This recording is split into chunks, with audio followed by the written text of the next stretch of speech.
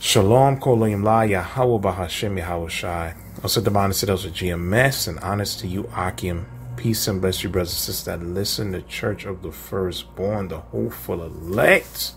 Kolayim La, Yahweh Bahashem Yahweh Shai. In this quick video today, it's probably Yahweh Bahashem Yahweh Shai. I originally wasn't going to do this video. I had just posted in a community post. But you know, there's lessons in everything, all right? About deceitful brothers, false brethren, agents, and spies, man. Right, you had this demonic nigga, Little Dirk, another drill rapper. Mosai's been killing all you niggas being locked up. Man, that whole genre is done, man. Any of you niggas that want to be celebrities in 2024, you are insane. Okay? Mosai's getting all these, you got Diddy locked up, all these niggas are dead. Alright? Mosai's been smoking you guys, man. This dude, King Von, not King Von, Little Dirk, I think he just got the keys to Chicago. I think he got some awards this year. I think it was certain Grammys or whatever the case is, certain awards for his achievement. And then bam, he got locked up. Murder for hire. And guess who did him in? His so-called childhood friend. Okay, his childhood friend, man. Who did a 12-year bid.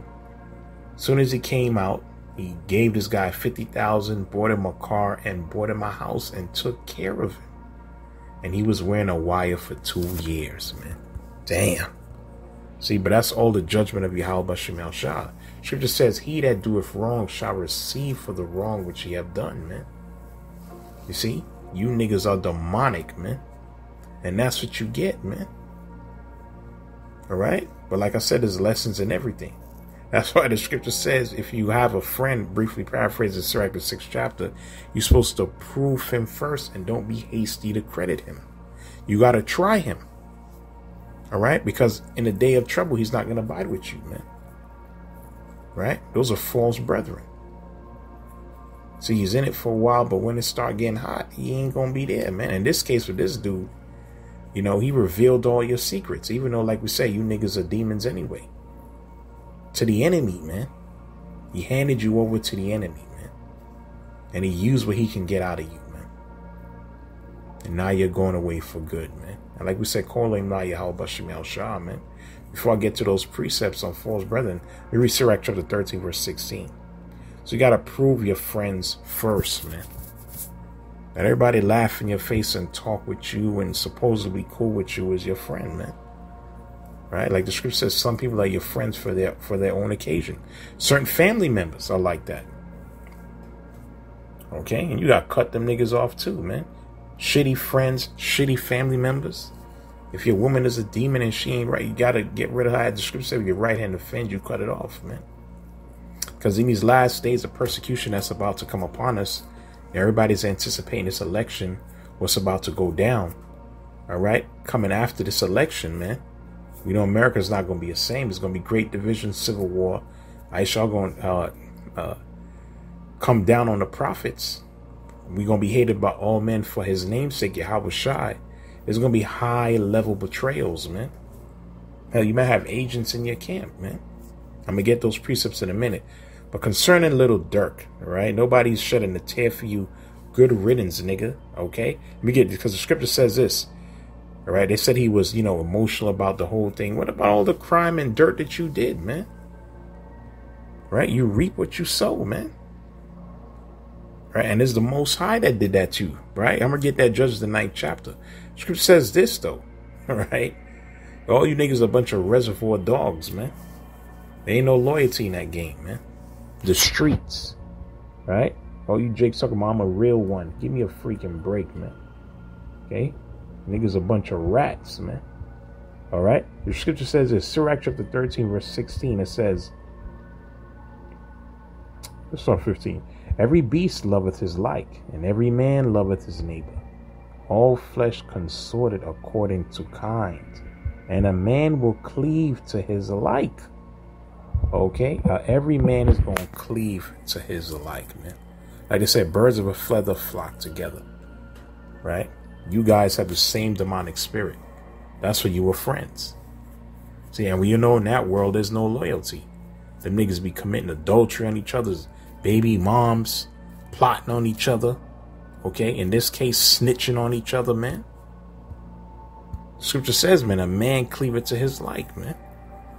So the Most High got you guys devouring one another, just like he did to Abimelech when you read Judges, the 9th chapter. We get that, Judges chapter 9.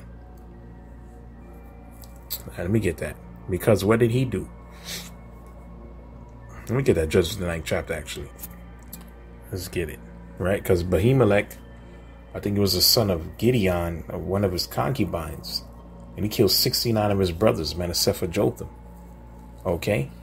But what happened, though? This is what the scripture says. It says,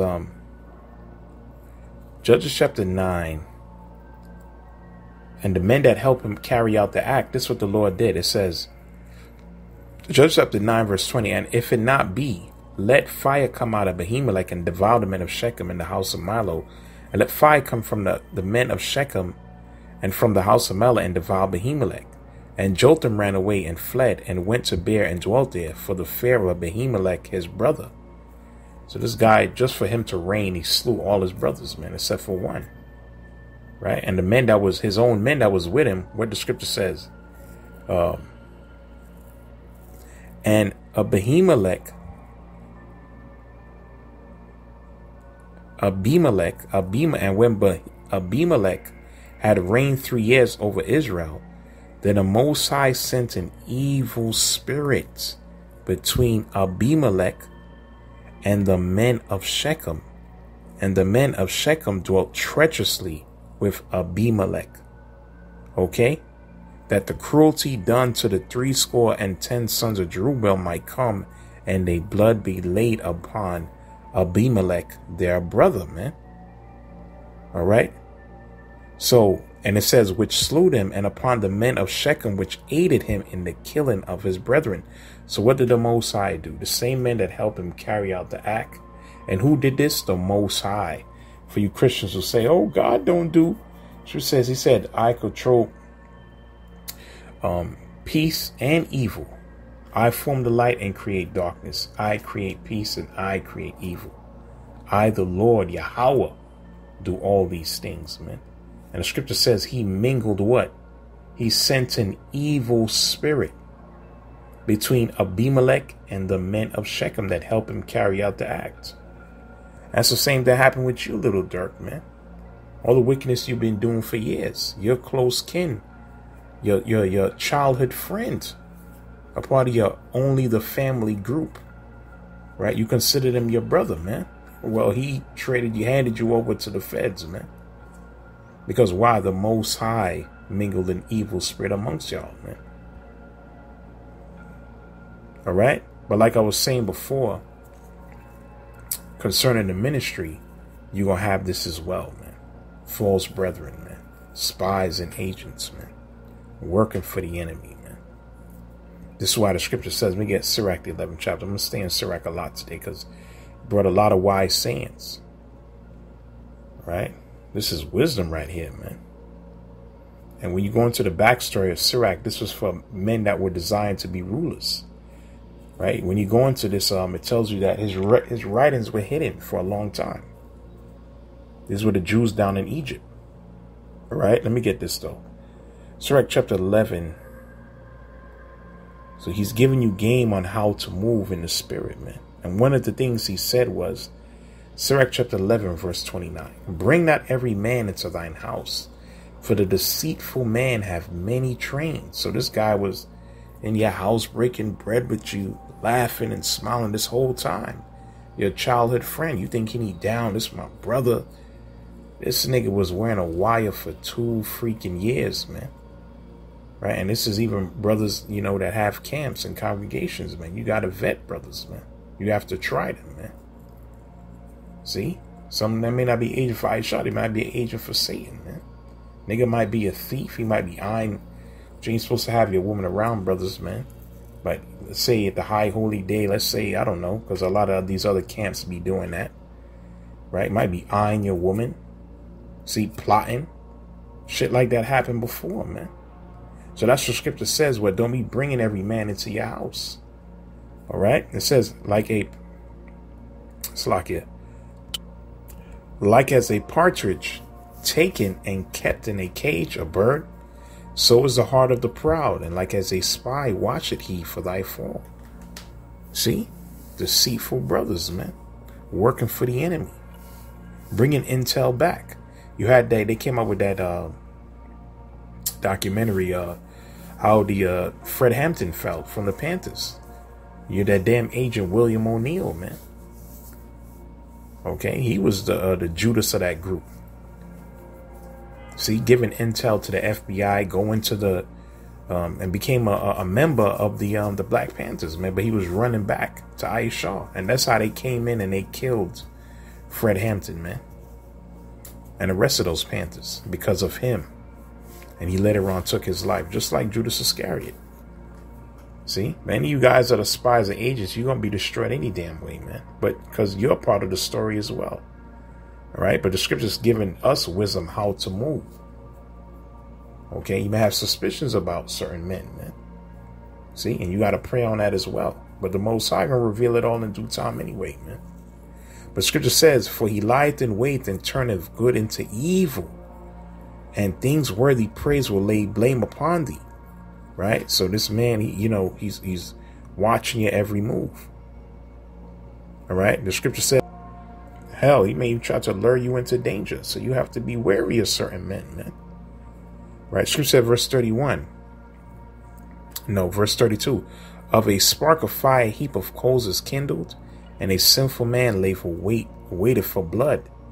Take heed of a mischievous man, for he worketh wickedness, lest he bring upon thee a perpetual blot, man.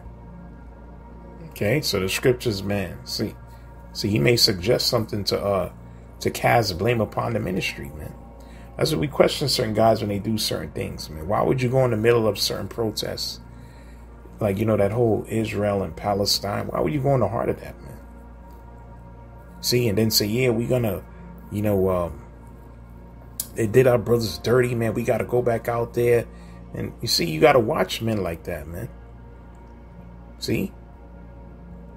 So that's what the scriptures are saying. Just don't invite every man into your house. Don't let every man just join your camp, man. All right. Scripture says, let me read on. Receive a stranger into thine house, and he will disturb thee and turn thee out of thine own, man. Like I said, that could be your actual house or your camp, man. Right? He can bring a lot of troubles, to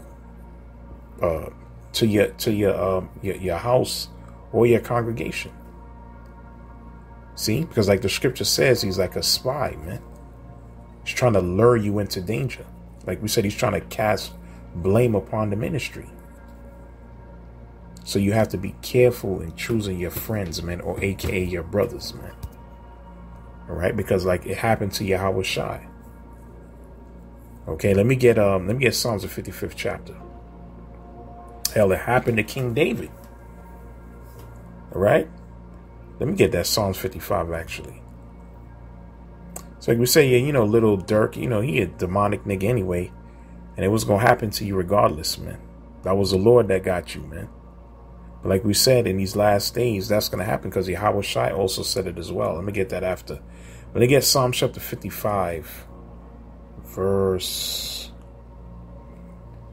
I believe it's verse 12. Psalm 55, verse 12. This is what King David said. For it was not an enemy that reproached me, that hated me. Then I could have borne it. I'll be able to deal with it. If it's an enemy that did it to me, I'll be able to deal with it, man, because I'm expecting that.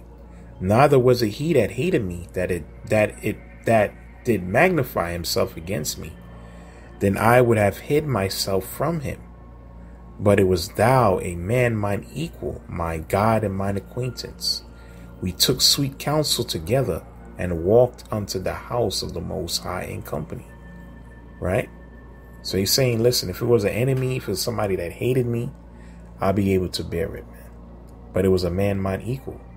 Right? I thought it was a brother, man. It was a brother, a so-called righteous man, mine acquaintance. Right? We taught together. We were in the same camp. See, we took sweet counsel talking about the kingdom to Yahweh Bashem Yahushua, man.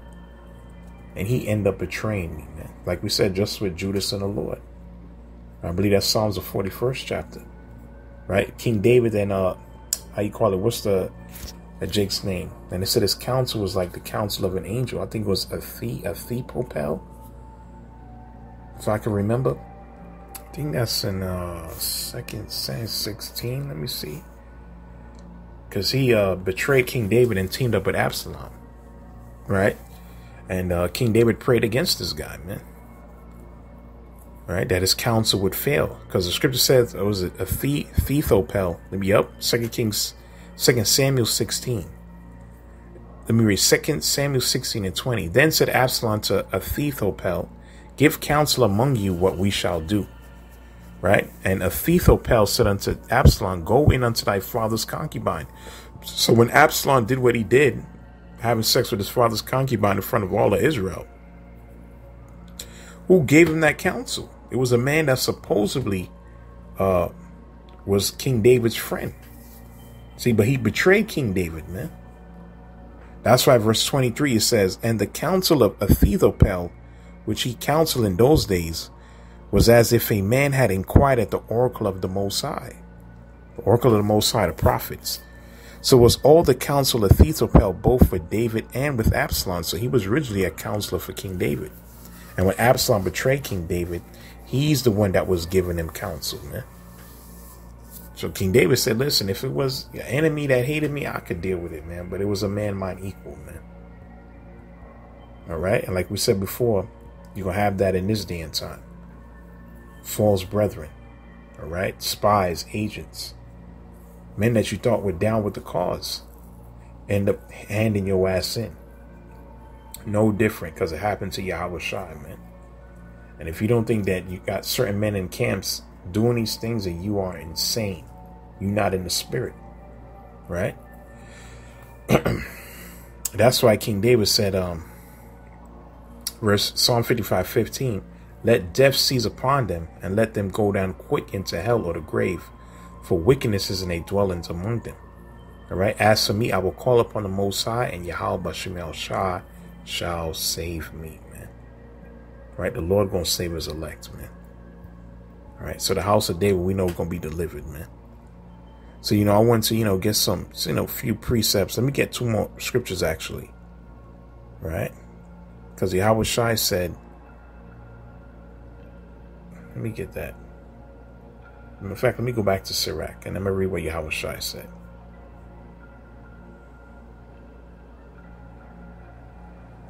I think it's Sirach, was it 30:27? We're in this precept in a minute, actually. Sirach 27, verse 16.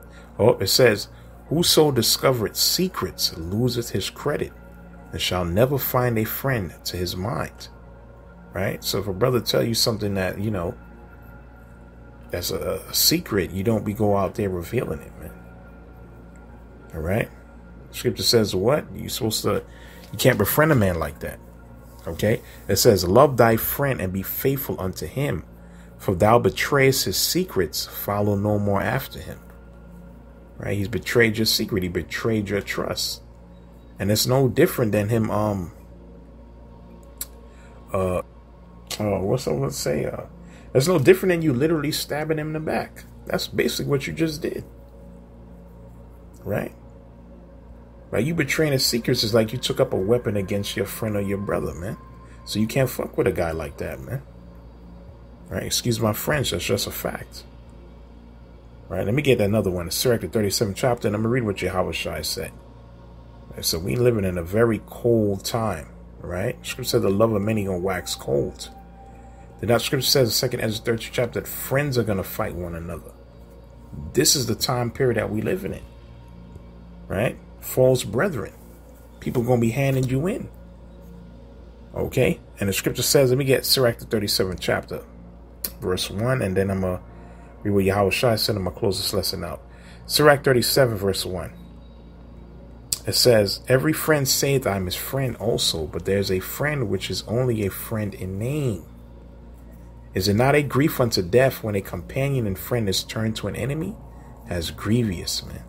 Because we just read how King David fell in the Psalms of 55th chapter. Right? You had a spy amongst the 12. Right? During the time of Yahweh Shai. Right? It says, we jump to verse 4. There's a companion which rejoiceth in prosperity of a friend, but in the time of trouble will be against him. See, he turned his back on him. Verse 5. There's a companion which helpeth his friend for the belly, and taketh up the buckler against the enemy, because that's a true brother. Right? And verse 6 says, forget not thy friend in thy mind, and be not unmindful of him in thy riches. So if you achieve the victory, so does he, man. He wins. That's a true brother, man. That's a true team. Right? Even amongst in the sports world, you have that, man. Certain guys envy one another, and that affects the entire team, man. But if everybody's working in one accord, I don't care if he has the most amount of touchdowns. He scored that touchdown, man, or he scored that basket, that winning basket. We all win, man. And that's how we are in this truth, man. We don't envy no brother because he got a lot of views, or this brother's a better speaker, or this he's very eloquent or great with the breakdowns. How you gonna be envious of your brother, man? That means you in the spirit of Cain, man. Right? So that's the scriptures is completely against that, man. See, Yahweh Shai taught the power of brotherhood, man, being a true friend, man. Right? But like we said, in these last days, you're gonna have a lot of high level betrayals. Friends against each other, and even family members. We get that Mark chapter 13, verse 12. I'm going to close this out. Mark 13 and 10. And the gospel must first be published among all nations. But when they shall lead and deliver you. Right, so let me finish that. It says, but when they shall lead you and deliver you up, take no thought beforehand. I want to do another video on the persecution, man, because this is coming, man. Right? Everybody's anticipating this election of what's about to go down after it. Right? It's going down, man. All right? It says, take no thought beforehand what he shall speak, neither do ye premeditate. But whatsoever shall be given you in that hour, that speak ye. For it is not ye that speak, but the Holy Spirit. Now the brother shall betray the brother to death. The father, the son, and the children shall rise up against their parents, and shall cause them to be put to death. And he shall be hated of all men for my name's sake. But he that shall endure unto the end, the same shall be saved. So Yahweh Shai is what he's fortifying his apostles, his disciples' mind. Listen, don't be surprised if your mother, your father, your brother, your so-called friend give you up, man. Don't be surprised, man. Don't be surprised if you have false brethren or agents in your camp. Don't be surprised, man. Okay? Yeah, we have the world hate us 2/3, but don't be surprised you're close kin or you have false brethren amongst you. Right? Because he said you're going to be hated for all men for my name's sake, but if you endure to the end, you are going to be saved, man. And that's what it's all about at the end of the day, man. All right. So hopefully this lesson was edifying. Like to say, Koholoyim La Yahweh Bahashim Yahweh Shai. Shalom.